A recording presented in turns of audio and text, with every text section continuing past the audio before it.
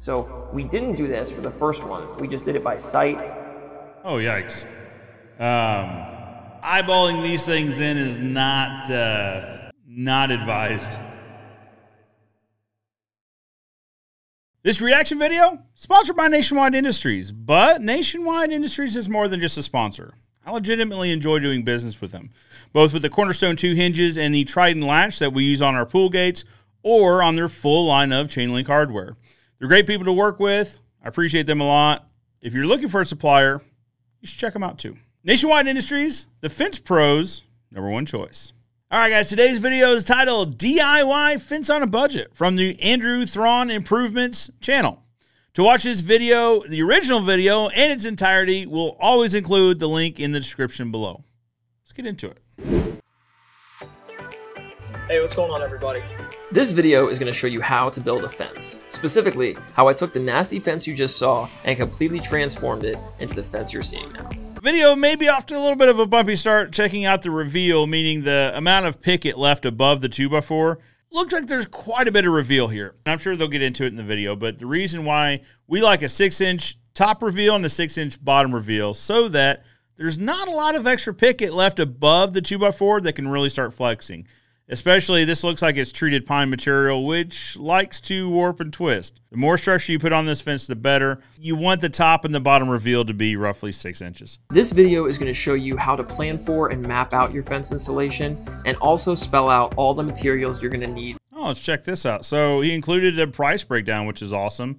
Treated pine materials have done some wacky things since then. Boy, if I could buy a picket, even a pine picket, I know it's a pine picket, but still at $1.63 each. I think those are significantly more expensive today. 2x4x8s were $4.67. It's funny how this is kind of like a time capsule of like the before times. Next, I'll show you how to properly install your vertical 4x4 posts. It looks like he's using new 4x4 posts, which is always a good idea.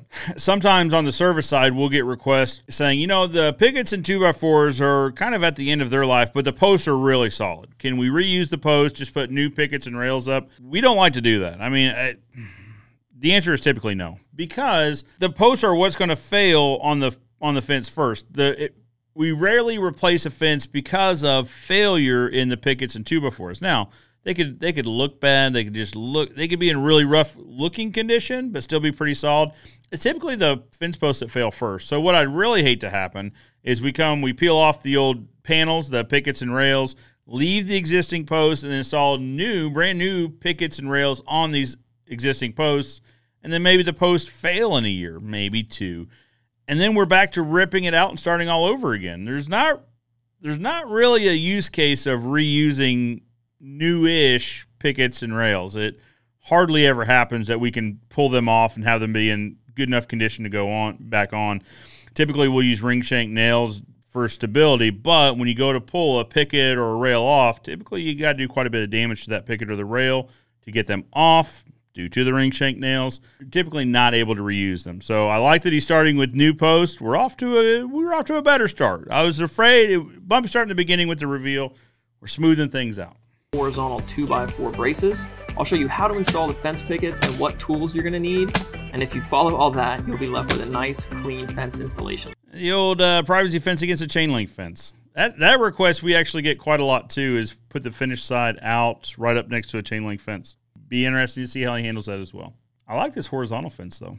So it's kind of like a fence within a fence. So probably like a trash receptacle, something like that. I tell you what, let me know in the comments below right now what you think this is, and maybe he'll tell us at the end. So the only thing worse than not having a fence at all is having a terrible... That's kind of an interesting looking fence there that he's taking down right now. It kind of looks like what some would call like a pallet fence maybe. Interesting look. Now, before we go any further, I want to talk about the anatomy of the fence. So what you're going to need is a 4x4x8 post to secure the horizontals, and you're also going to need your 2x4. So the 4x4x8 will suffice in kind of the southern half of the United States, predominantly, specifically, where your frost line doesn't exceed 2 feet, give or take. To meet ASTM standards, you'd want these holes to be 30 inches, but you can float the post in that 30 inches. But in the northern climates, you're going to have to go down significantly deeper to get past the frost line. Now, Some people will debate whether or not you have to be below the frost line, but the danger of not setting your post deeper than the frost line is that over time, the frost will likely heave that post up out of the ground. Suffice to say, 4x4x8 post is sufficient when in the southern half of the United States where the frost line doesn't exceed 24 to 30 inches. He's got his whole, the diagram says 2¼ feet, so not quite the 30-inch ASTM, but better than the 24-inch that you see in a lot of cases. So, again, off to a decent start. 2x4 horizontal braces, which are going to be secured with 2 screws on each side. Make sure that you actually mount your 4x4s in about. So it's interesting, he's going wood 2x4s to wood posts, but securing them with screws. You see screws used more on the DIY side than on the actual installation, like the professional installation side. On the professional installation side, you start thinking about economics and efficiencies of installing this fence. And like I said before, we use ring shank nails. My experience, our experience since 1955 has been that in our climate, ring shank nails don't pull out of the post unless the post is already rotted and ready to be replaced anyway. I haven't seen one prematurely extract itself from the post. One case we will use screws, though, when we're using a steel Postmaster post or I understand there's other posts out there, Lifetime post, Gregory post, whatever. Then we will use a screw because we're going through the steel post, typically with pre-drilled holes, but through those holes into the 2x4s, and screws make more sense in that scenario. Regardless, he's going the extra mile, the extra effort in installing screws. 2 screws per each side of the 2x4 is correct. 2 feet of concrete, and then install your pickets one after the other with 2 nails going in each horizontal brace. Next up, I recommend that you take the time to map out the perimeter of your fence. And to do this, I recommend that you install the corner post first, then take a string line to establish the perimeter. At that point, use some spray paint to mark each post location 8 foot on center. And if you take the time with that, you won't need to cut any of your 2x4s. Yeah, 8 foot on center is right. I mean, that way you use a 2x4, a full 2x4 without having to cut it down and have waste and loss. Now, your sideline depends on how your layout is. If you're absolutely dialed into exactly where these posts are going to go, well, there's a few ways of doing it. You can lay the posts out with a remainder, meaning that last section is going to be your short section. You can also do a feathered approach, which is our preferred method, which the last 2 to 3 sections, depending on the remaining distance, the last 2 or 3 sections are your less than 8 foot, so that hopefully, you know, if you have 3 sections that are 7/6, they kind of blend into the rest of the fence. Sidelines, though, unless we're just really dialed in, you've got some room to maneuver there. Maybe it doesn't have to go exactly to the back corner. In this drawing, he's got it going halfway up the house or part of the way up the house. So you can probably get away with doing exactly even sections there. But on the back, I'd be interested to see how he does the remainder. He'll probably do one short section, which is pretty typical on the DIY side. Nothing structurally wrong with that. That's not going to lead to a weaker fence. But aesthetically, it's a little bit more pleasing to the eye if each of the sections are closer to being equal sections. So with your layout established, it's time to actually install your 4x4 posts. So use either a post hole digger or an auger to set the depth down to 2 feet. Check to make sure that everything's level. I'm using a level there, but you can also use a string line. And then go ahead and backfill if you need to with some crusher run, and then compact everything down. Once you have the height right, go ahead and mix up your concrete. I just went with the 480 Saccrete at Home Depot. Yep, pre-mix concrete. We've talked about this before on the channel. I like pre-bagged concrete just because you know exactly what the concrete mix is going to be in the first hole, the 5th hole, and the 32nd hole. It's all going to be the same. I understand there's some fence ninjas out there that will make sure that each particular hole is mixed exactly right, even when hand shuffling and mixing the concrete themselves. Totally understandable. When we're talking about repeating this process over multiple crews, gives us more peace of mind to have a pre-bagged concrete. That way we know out of the gate, no matter who's mixing concrete that day, it's going to be a consistent mix. And on the DIY side, obviously it's a lot easier. You don't have to go pick up the separate components and try to mix them yourselves. And this particular brand is the one we use, so good to see him using quality products. I mixed that up in a wheelbarrow, and then it was as simple as just pouring it in. I've seen some people put the dry bag in and then add water with the hose, but for me personally, I went and mixed everything up beforehand. This method is called wet mix or wet set. There's kind of series of conversations going on right now in the fencing community on wet set or wet mix versus dry set or dry mix, the compaction method when it refers to dry setting. My opinion there is if whichever method you can repeatably and reliably produce is probably the method for you.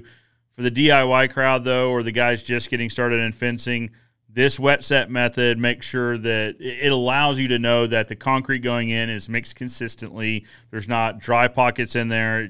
It lets you know it's going to be set exactly right. And as your skills progress, then you can go on to mixing the concrete in the hole, per se, is what he had said. You pour in a dry bag of concrete, you pour in the water, you mix it in the holes, or some version of that process. Sean King, Mr. Fence, always talks about the dry compaction method, which is absolutely viable. Listening to what he said, he's done it all over the United States and has had good success with it. Listen, we were doing a training out in Nashville for the Stainless Steel University. Sean had come in and dry compacted a post. And me and Cannon Johnson of Jackson Fence tried to pull this thing. Two of us tried to pull this post out of the ground and couldn't do it. So I believe it works. I'm not here to say it doesn't. But I guess the moral of this story is whichever method you can reliably reproduce, that's probably the best method for wherever your skill level's at. Then go ahead and check the level to make sure your post is square, and then you're good. And I did find that a lot of the existing 4x4s were in good shape, so I only replaced a handful.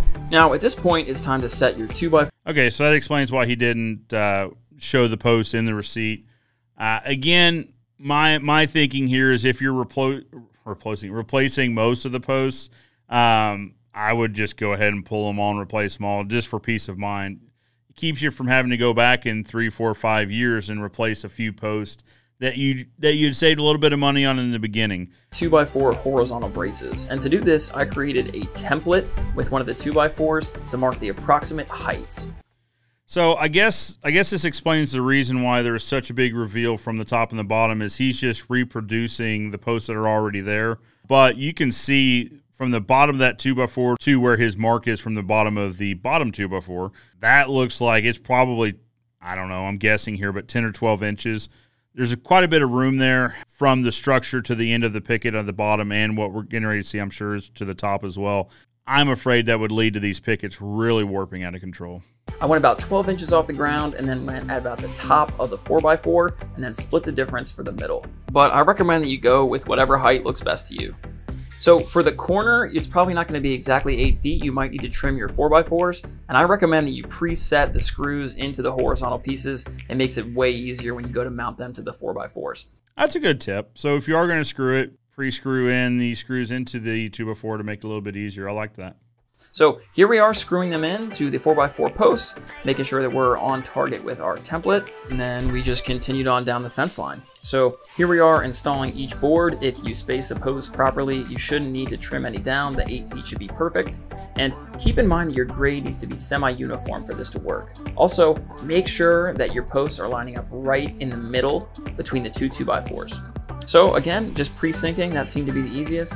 Following the All right, so he used the remainder method with the panel. So it looks like he might have tried the feather method. It looks like those last two sections are short sections. Now, it might be perspective of the camera as well. Stretching that over multiple sections might make it a little bit different or make it look a little bit nicer. But like I say, it doesn't affect the structural integrity of the fence. Following the template here, and as you'll see, we kind of abandoned the template at this point because visually it wasn't looking great. So we started going to a visual inspection height change, and we would basically just adjust as we needed so that it looked good aesthetically. You can see here that my brother's using a level just to make sure that everything's correct, but even more important than it being level, it's important that it just looks correct visually. So you can use level if you want, but more importantly, tweak it so that the eye doesn't catch any irregularities. So with all of the 2x4 horizontal braces in place, it's time to set your fence pickets. Now this is another area where fencing professionals will differ their opinions on whether or not to use string lines to set your top. We prefer to use a solid jig, which could be a multitude of different things. Mr. Fence Tools sells a straightaway. Not a sponsor, don't get commission, but it is something that we use. The reason being, these string lines have a tendency to get off in that A lot of guys will run the pickets right up to the string line to make sure that they get the height exactly right. But if those pickets start pushing that string line up, you don't know until you get significantly through the fence. String lines, when used properly, can work. But I would prefer to use a jig. That way we're more sure that it's a consistent top line. So to do this, we established a level line all the way across to give us a consistent height for the pickets. So we didn't do this for the first one. We just did it by sight. Oh, yikes. Eyeballing these things in is not advised, obviously. So a string line is better than eyeballing these pickets in, but oh man, this is painful to see. You can also see the reveal of those pickets. Again, a lot of it is a perspective of the camera and the lens, but the reveal starts off closer to the top 2x4, and then when it gets all the way back to the camera, it looks like it's off probably 10 inches from the top of the picket to the top of that 2x4. And as you can see, it looks a little off in a couple places. So we're hoping that using this line is going to help us out. So we established the top there, ran the line, got it level, put it all the way to the other side, and put a string level on it just to make sure we were in good shape. And then the idea is when we go to install these pickets, as long as the top hits that line perfectly, we should be in good shape. So here I am establishing the first picket on that one fence face. I'm mounting the top first and then checking the level to make sure it looks good. That's important because all the rest of your pickets are kind of dependent on the first one being level. And then I'm checking the line at the top, making sure it's flush, and then hitting it with 2 nails per horizontal brace. So here's a view of the other side. So that's a good rule of thumb. 6 nails per picket, 2 per brace on a 5.5 inch wide picket. Now, if nothing else, fence guys like to argue about method. Some folks will put 3 nails in per 2x4 per stringer, meaning 9 nails in the picket. I'm from the school of thought that on a 5.5 inch wide picket, 2 nails per stringer, 6 nails total per picket is absolutely adequate to hold those pickets on and to keep them nice and tight against that 2x4. I'm checking the level with that line. Once it's good, I'm hitting it with 2 nails at the top, 2 nails in the middle, and a bonus nail, and 2 nails again at the bottom. And as I'm sure you can imagine, this is a very, very redundant job, but you're gonna go ahead and set each picket one after the other, hitting it with 2 nails per each horizontal brace there, making sure it's flush with the line at the top, and also just pulling the boards in as tight as you can to the other, because they will shrink a little bit as they dry. Treated pine will shrink, so will cedar. In a recent live interview, I was talking with Caleb with Sand Steel Experts. The exception to this is import cedar, and it can go by JPC, Japanese cedar. It can go by Chinese cedar or just import cedar. If it comes in from overseas, it'll actually come in very dry. They'll kiln dry it because when we're shipping overseas, you're worried about shipping weight. So it makes sense for them to kiln dry these boards so that they can get more boards on a container ship. Problem with that is when they come in, they're, like I said, incredibly dry. When you put them up, they will absorb the moisture from the air over the course of a week or 2 weeks, depending on, conditions, environmental conditions. Well, what happens is you see those pickets start popping off because if you butt them up next to each other nice and tight and then they swell, there's nowhere else for these pickets to go but to try to push each other off the 2x4s to make room for each other. So that would be the one caveat here. If you're using a treated pine or I say domestic cedar, but this goes from Western Red from Canada as well. If it goes for a non-kiln dried cedar, make sure those pickets are as tight together as possible because they will still dry and they will shrink a bit. But if you're using a import cedar or any import lumber from an overseas source, just know that it's likely kiln dried and it will absorb moisture. So probably leave yourself a gap in that scenario. Just a little caveat. Hopefully save you some heartburn. So I'm showing you a little time lapse here of the picket installation process. You'll see you might have to adjust the grade if there's a lump of dirt in any location, but it really is just redundant. Line everything up, check the level periodically, hit it with the nails, and have a good podcast on, because you're going to be spending a lot of time doing this. I think if we worked nonstop, we could have knocked this out in a weekend, but we took breaks. It took us probably a couple weekends. But I was not going to drag this out for another day, so I clocked into the night shift to bang out this last segment here. So you'll see for this front face, first I mounted a 6x6 post for the gate, and then I used these angle brackets just to make sure for this one face, it was flush all the way across, as you'll see here. That's an interesting approach, making sure your posts and your rails are flush.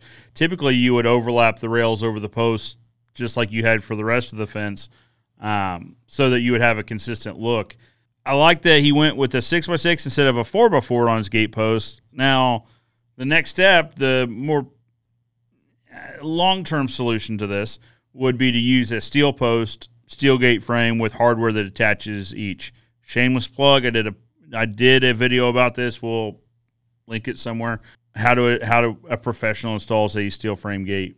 Get you several more years out of life out of that gate. But I like that he went 6x6 instead of just going with the 4x4 for that gate post. All right, here's where I made a bonehead mistake. I started off on the less visible side. Dumb. Always start on the more visible side so that if you have to cut the board down, you can do so on the side that's not right at the gate opening.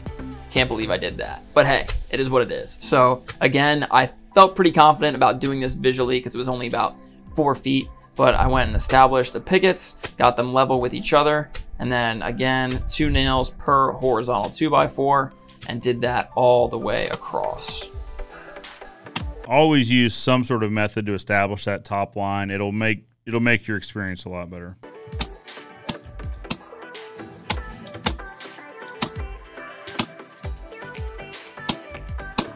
So I was a little bit stupid here. Basically, I'm gonna have to rip this board down just ever so slightly because it doesn't fit in there. Which is not a problem. I just wish I would have started on this side and finished over there so the cut was further away. But I think it's gonna be such a minor cut that it's not gonna be a big deal. So here I am ripping that board down, and it's very likely that you're gonna need to rip at least 1 or 2 boards down. For safety's sake, I would recommend using a table saw here rather than a circular saw for sure. Especially in fence pickets. I mean, you could hit a knot and that you could send that thing going in a direction you don't want it going to. Hopefully one that's not quite as visible as right in front of the gate, but here's how I did it.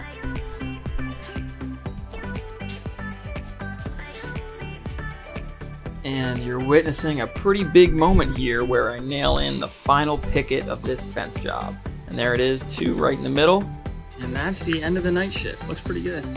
The only thing left to do is put on your post caps and build your gate. And I'm going to show you how to build the gate in detail in my next episode of the Backyard Transformation series. So please subscribe if you want to see that.